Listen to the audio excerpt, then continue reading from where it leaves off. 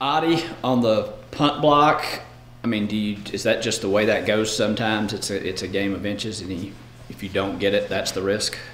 There's a lot of ifs, ands, and buts when it comes to that play. Ideally, it starts with me as a coach, continue to work on our fundamentals and our techniques when it comes to being in those positions, understanding the down and the distance, and we don't want to run into the punter, and Ade wasn't trying to run into the punter. He's trying to make a play. But those things, when you don't give opportunity for the punter to land, those penalties are going to get called. And we got to do a better job, starting with myself, putting our players in better positions to go make those plays when we're in those positions. So, Ade's working his butt off. He's been great for us on teams and on defense, and continues to get better. And we're just looking to put ourselves in a position to help our team on offense with the field position. Steven Sims in that kickoff return unit, what challenges do they pose y'all this week? Steven Sims, dual returner, dynamic, coming out of Kansas, played at Washington. He started his career with Washington, did a really good job. Actually, he did a great job for these guys in the preseason. He had a really big return versus Seattle, I believe, on punt return. He's very dynamic with the ball in his hands. He's always looking to improvise and get to the edges, and he's fearless getting north-south with the football. So it's a great challenge when it comes to going against Sims, because he does a good job of flipping the field for their offense and putting their offense in really good field position. I'm writing something about McCullough. I'm curious, why did y'all sign him? What did you see in him that you thought he would be a good fit at long snapper? His opportunity, his ability to snap the ball, his snap velocity, location, athletic ability, his attitude, his mindset when it comes to playing the game. We look at, in our special teams room, we look at guys that are athletes that snap, hold, punt, kick, and he fit those characteristics when we talk about athletic ability, his mindset, his snap velocity, snap location, and all those things came into play. And he's done a great job for us this year, and he continues to get better each and every week with his reps. He said that his goal is to never be noticed. Do you never notice him? I don't want to say I never noticed him. There's only so many guys in the specialist room. I wouldn't say that. But that job, when you're a snapper in the NFL, there's only 32 of them, and sometimes people don't notice what you're doing until something happens. When it comes to his position, yeah, you try not to be noticed, and it's underappreciated, the job that snappers do in the NFL, until something bad happens, and we really appreciate the work that he puts in each and every day to help our units out. This is a big picture question. It may be a little odd, but when it comes to the return game and the schemes, the return game, is there anything new left out there? I mean, do you spend any time in the offseason looking at 1930s film, trying to come up with something that hasn't been done, or is it just a matter of, everything that could have been tried has been tried, we just need to perfect 3 or 4 things? There is, history does repeat itself, and we do look back at various tapes. Now the rules have changed based on punt return and kickoff return, so we had to adapt to the rules. But when you talk about fundamentals and our technique, it goes back to when football was invented when it comes to those basic fundamentals. So we look at a lot of different ways to put our players in positions to win their blocks when we talk about kickoff return or punt return. And we do a lot of studies on what helps the returner, how much space can we give them when the ball's caught, and then the evolution of the kicker, how strong and how accurate kickers are and punters are. That kind of changes the mindset on how to do different things. I used to look back when I first started coaching, in the NFL or even in college, if you put pressure on a punter, sometimes you could force a bad kick. Now there's times too, based on the type of punter you're going against, if a punter sees that both their gunners are double press, now they're in their head, they're like, oh, I have to hit the best ball. And sometimes that's when they hit their worst ball, because they have to flip the field. So each and every week we look at different things. We look at one type of punter we're going against when we talk about the evolution of the game and various studies. And then we look at how teams cover, because people cover different types of ways, whether they're using their PP as a third gunner or they're using their slots or wings as a faster cover player. So those things come into play, and it's week by week. They're kind of like week by week studies for us in season. And then going back to off season, we look at various things on how we could help our return team gain first downs. And I know you heard me talk about that before, whether it's on kickoff return, touchback is at the 25. So can we get the ball to the 35 in the return? Punt return, 10 yards, 10 or more yards. The more first downs we could, get in the return game, it puts our offense in better position to put points on the board. So we try to look at those little things, and kickoff return. The game has changed so much on kickoff return. No wedge blocking. When I first got in the NFL, you could wedge block, and now you don't have that, and now you have to keep 8 guys up front. So now we talk about double teams and wedge blocks. There's less and less because of the rules. Because you're dealing with so much open space with soccer, in terms of, you're talking about putting your guys in the best position to block, in terms of everybody moving as one unit across 50 yards. Yes. Do you ever look at? I don't necessarily look at soccer, but it's funny because just watching soccer the last couple of days, just watching how the spacing of how they operate and more so how they defend. I look at that space and how they defend, but when we talk about kickoff return, I look at it as a run play. So, on our offense, there will be times where we're one block away from popping a big run on offense, but they're second down. So you have a couple more downs or on that drive to get that. On kickoff return, it's that one down, and you might get one opportunity for the rest of that game. So the importance is everything's magnified on the kickoff return plan when it comes to that, but we do look at how we could get guys in proper positions to win their play side number. And then also to our blockers, it's really hard because let's say you're covering downfield and I'm blocking for CP and we're running the return to the right.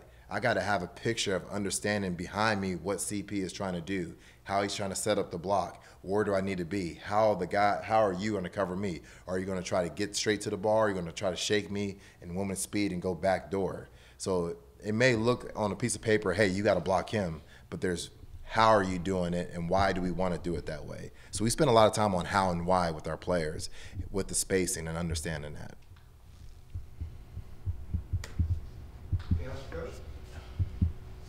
Thank you. Yes, take care. Appreciate it. Drake London, his usage in the pass game has been down. Do you, for a rookie, give him, for lack of a better word, a pep talk, or do you feel like if he needs a pep talk, he's not the guy you thought he was? Yeah, I don't think, especially in this business, young player, not young player, I think a lot of guys understand the mentality in which they go in each game, and especially at certain positions, right? There's opportunities, especially at the wideout spot, where your number could be called, and again, for whatever reason, right, you don't get a chance to have a chance to make a play.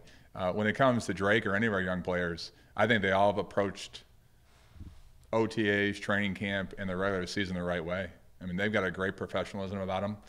They understand that it's a team game, and so when you look at the makeup of the young players that we have, they understand that at the end of the day, it's about trying to score and trying to win, and however they can help us to do that, they will.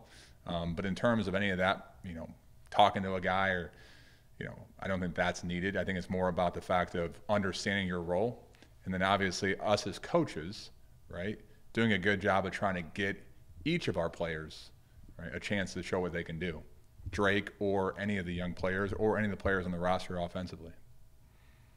What are your reflections on just how well the team was able to run the ball against Washington, that obviously has such a stout defensive front with those 2 defensive tackles in particular? Yeah, I think, when it comes to the fact of going into that week, right, no different than going into this week, the challenges ahead. Everybody watches the same film. It's not like we have a different film as coaches and the players have. But I think what you see is we have an intent in which we like to play football. Guys understand it. And our ability to play with a certain speed off the ball, regardless if it's run or pass, I think starts pre-practice all the way through practice.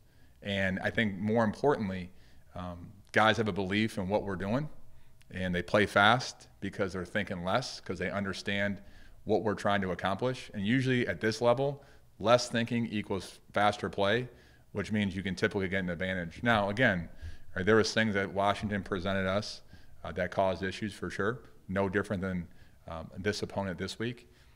But for us, right, it's allowing our players to think less and play faster. And hopefully that ends in good results for us. Arthur's made a couple of comments, and I think you have too. But essentially, all this scheme stuff is a little overrated. We could give them our playbook. We could take their playbook. It wouldn't make a ton of difference because it's more about how and when it's done. How literal is that? Yeah, I think some of that is, I think every good offense I've been a part of has tendencies, right?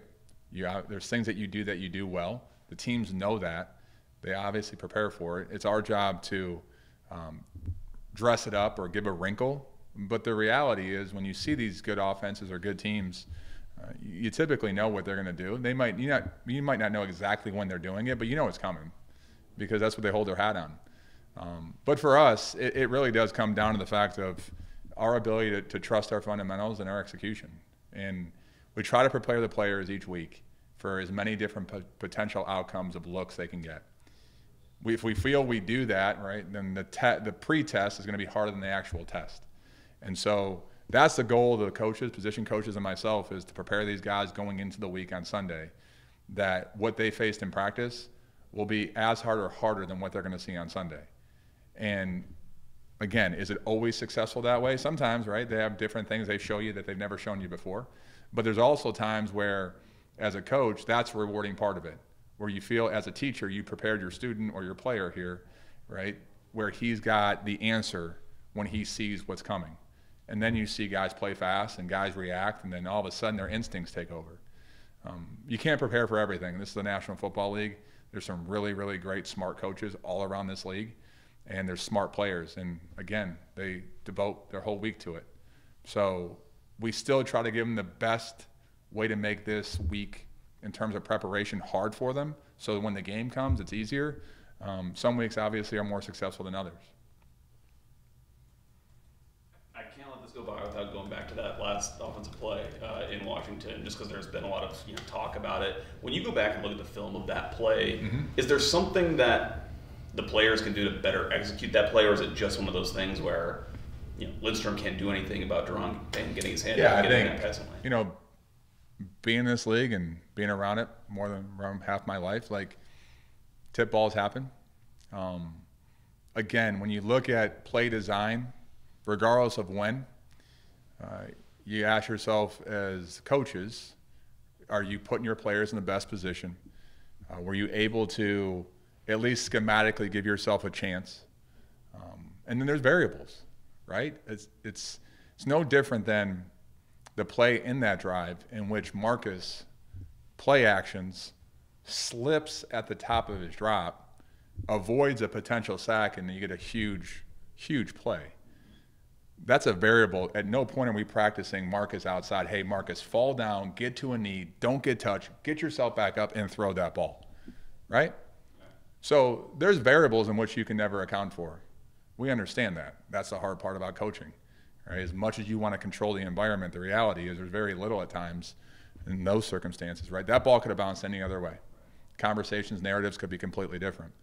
But as coaches, right, as players, same thing, we all do introspective after games, and you self-evaluate, and you go into any of those play designs, regardless if it's the last play or the first play or the third play, and you ask yourself, did we give the players an advantage? Was design good enough? And what did the defense do that presented problems for us? Because of whatever they did, we're going to see again. But yeah, when you throw the football in the net, at any level, but especially in the NFL, right, there's things within or without of your control, and you have to accept that. And unfortunately for us, right, there was a ball that got tipped, and it went the direction of the Commanders, and that's how it went. But in terms of design and how we felt about the play, and were the players doing exactly what we asked, and did we think we were going to get that defensive structure? Yeah, some of that played into our favor, but obviously not the end result. Can you put your player hat back on a little bit and explain what it's like? You sure you want that? You don't. Oh, I do. No, those are some of my favorite. No one wants to see that. What it's like in an NFL pocket on a play. What that space or lack of space. Yeah, I think I don't know if I've ever heard anybody really describe it in any way that can really help anybody who's never been in it. It's a feeling in which you can't mimic. That's the hardest part about why I think you get college quarterbacks that come in here who have really good in college football. And they get to the NFL and they're like, they didn't have the same career. What did you guys miss in the evaluation? The hardest thing to mimic is an NFL pocket. You watch some college football and high school football, and these guys can hitch, and all of a sudden, they get through progressions and things of that nature. And then you get to the NFL, it's like, oh, he can't get through a progression. Well, most pockets, I think there was a study I did a few years ago that I had saw and did some of my own, that almost 40% of the pockets are what we deem dirty, which means there's something at your feet, you're getting hit after you throw. And I think that is the hardest thing for anybody to translate. When you see it in college, you get to pro, and then an NFL quarterback gets in here, and there's things constantly around you. But it's an unnatural thing, right? So as a kid, you probably grew up and played tag or something like that, right? So anybody's coming after you, what's your natural reaction? And to look at them, and then get out of there. But in the pocket, if you look at them, you take your eyes off the coverage and the receivers, and now, right, the defense has you. They know you're looking down at the rush, and you're basically toast. So you're trying to fix someone's eyes and their natural reaction, right, which is keep your head up, move, feel, and that's why when you see some of the greats, literally the pocket passers that have lasted in this league, the uncanny sense of their ability to move in just the right amount of space and keep their eyes down the field is why I think what separates guys who can play in this league for 10, 15 years and guys that can never make it. And it's as much as a potentially learned trait as it is just a natural feel. Because we talked about this a few weeks ago. Like, the hardest thing about pocket presence is this. When you're a young quarterback and you're really athletic and someone's coming at you, what's your first natural reaction? Well, you're probably faster than everybody else on the field. You're probably the best athlete. So your natural reaction or your instinct is to go. But when you grow up and you can't do that because you're not as fast as everybody else and you're maybe the slowest guy in the field, right? Then what do you learn to do? You learn to play in that pocket because you know you can't survive outside of it. And so I think at times when you bring in guys, or what a pocket feels like, there's a lot of natural feel, but there's some of those things where you have to make a decision with yourself that's going to say, I'm going to stay in here to the very last second, even though I know I'm going to get hit. And I'm going to deliver this football because that's my job requirement. In the same token, right, you still want that player to be able to take off if needed. So you're walking the tightrope. But in terms of what that pocket feels like, I've never been around another contraption, drill. We've done VR in other places I've been, and nothing. I mean, nothing. It's a surreal feeling also, right? You drop back and there's 70,000 people, and then you hear nothing. That's what I was going to ask you. Do you hear all? Yeah, some of your senses, like 3 fist fights. right? Some of your senses go, right? Other senses you lean on, right? So now, all of a sudden, where you would trust maybe your hearing and other things, well, those go away, right? Because now all of a sudden, your focus is on something completely else that's different. So, again, I think when you watch quarterbacks that have natural pocket presence, it's something that it's a certain sense they have. Guys who, and I've unfortunately been around, and I was probably one included. Thanks for bringing up my playing. But I won't be able to sleep tonight. I'm just thinking, like, if I had pocket presence, I'd probably be on a beach in the Bahamas, retired here. But because I didn't have pocket presence, I'm up here answering questions about pocket presence. When you scout college quarterbacks, is that something? I think do you give benefit of the doubt to the players that maybe are behind bad offensive lines who maybe don't have the stats? Well, I think you look at some. That's a great question because there's some dominant teams in college football that maybe play less. The opponent isn't as good as them, right? So you go back there and these quarterbacks have what I call really unrealistic time. Because you get here, it's just like the reality is, and that's why when you see quarterbacks play fast at a young age at this level, like that does attract you when you watch it on film. You're like, hey, this kid's got it. When the kid's got to take an extra hitch or he's got to move too much, you're like, it's going to take some time. I'm not saying you can't eventually get there, but there's for sure. Like when you're in college, man, there's sometimes it's just 7-on-7 back there. And other times you got other programs that maybe don't have those dominant guys up front, and it becomes an issue. But I also think this, and again, I'm talking out both sides of my mouth, which I normally do up here. There's no doubt, right? You can never pin me down like, hey, Rags did this, but he said this. I can't use anything that he does, which is typical. This is my goal when I walk out. So, but there is a fine line though, right? Of, well, yeah, quarterback stays in there, man, he's taking hits. And then every quarterback has a clock, and every clock can be broken. So there is a fine line of, hey, my man, like we can't be taking as many hits because eventually, right, what happens when a quarterback gets hit too much? Well, that ball starts spitting out really fast. And now there's nothing developing, and so there is a fine line of all that. When you're just switching to the game, when you're facing two linebackers, outside linebackers like the Steelers have, that can really get up the field and then cut back in, how does that affect the RPO portion of this game? Yeah, I think, you look at this team in particular and how they're built and how they've been built really for a long period of time, regardless of who's been the caller there defensively. It's amazing to see the longevity of a place. I grew up in Cleveland, right? The Pittsburgh obviously being a rival as a kid, and watching 3 head coaches in how many years, and so you see the style of play, you see the players that they drafted, the players they signed, and you have the utmost respect for that organization in terms of how they do their business. And then you look at that defense, and it's just a certain style of play in which, I haven't been in the AFC in a long time. I think the last time we played them in my coaching career was about 5 or 6 years ago, and a lot hasn't changed. The intent in which they play and how they play. Some of the players obviously have changed, right? But and then you look at how they played certain teams, right, within the division. They obviously have some great quarterbacks within that division. You see how they play them, and so there is no. We are under the impression that they'll have a plan on how they're going to play the quarterback. We know they're going to be well coached, and we know that we're going to have to do our best to try to keep them off balance.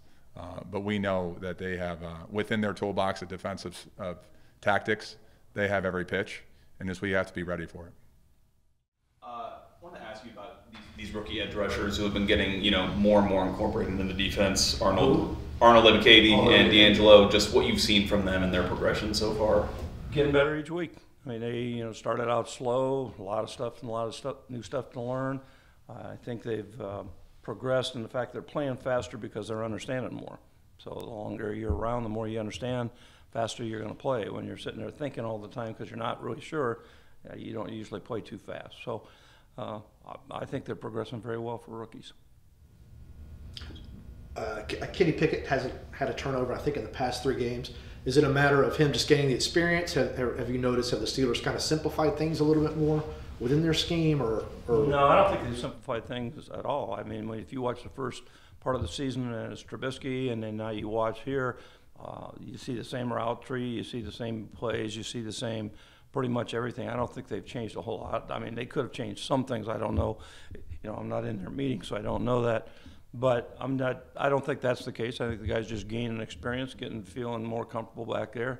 It's like anything else, just like you guys asked me about the outside backers. I mean, the more you play, the better you feel, the faster you play, because I've seen it now a little bit. But I think it's just him gaining experience. When you look at that offense, just what are, in general, the biggest challenges that they present to you guys on Sunday? Well, first of all, they're a good running team. They get good backs. They run hard. Similar, I think, a little bit to last week with Washington. They're similar type guys, not just because they both went to Alabama, but because, they're similar type guys, hard runners. And then the other thing is they do a lot formationally, and they got good receivers. To me, they're very similar in a lot of ways. Not schematically necessarily to Washington, but I thought Washington had a couple of really good wide receivers, had good running backs, had a good scheme, a lot of motion, a lot of different things, and I think the Steelers are similar in some ways to that. Not necessarily the exact same scheme, I'm just saying personnel-wise and stuff, I think they're good, and get two good young quarterbacks. Getting AJ back, you've had him now for a couple weeks now, but how does he change what this defense is basically able to? Well, I don't know that he's changed the defense per se. It's just you got a good player starter out there playing. That's it. It's not like, okay, when he comes back, we're going to change all the coverages and stuff like that. It's not. It's just the guy, that's why he was a starter. When you have a starter and you have a backup, the backup's usually pretty good, but he's not as good as a starter, or he'd be the starter. So the fact of it is he's just playing the calls that we have better. How have you seen players like Timmy Warren and Abdullah Anderson respond to just stepping up in place of Taquan Brown? They're doing a good job. They're fighting their butt off and stepping in there. And the good thing is they were progressing anyhow. They were kind of in the rotation up there anyhow, even with TQ. And so now they just got to play a little bit more because he's out of there. But I think both of them are responding very well.